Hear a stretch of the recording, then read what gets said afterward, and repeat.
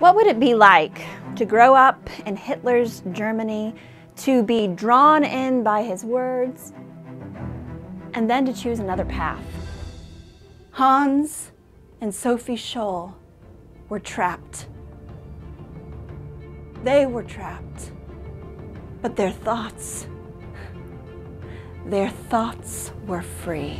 In this program, we explore the story of Hans and Sophie Scholl, brother and sister who did just that, who chose to see what many around them refused to see, and actually became voices of resistance.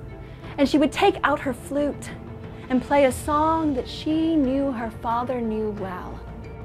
Die Gedanken sind frei. Thoughts are free.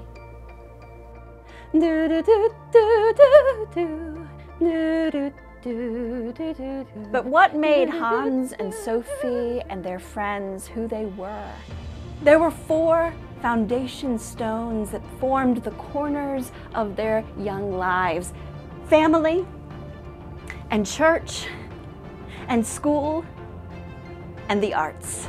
Stories, and music, and folk songs, and books, and visual arts. They loved all of it.